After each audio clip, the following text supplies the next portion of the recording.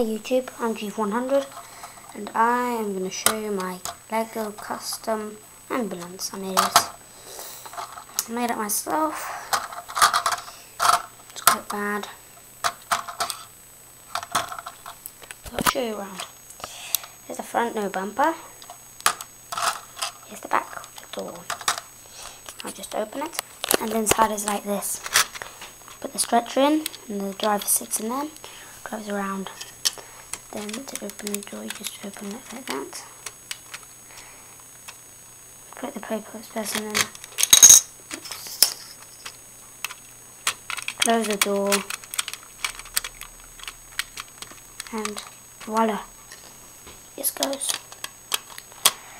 I can't make a tutorial unfortunately because I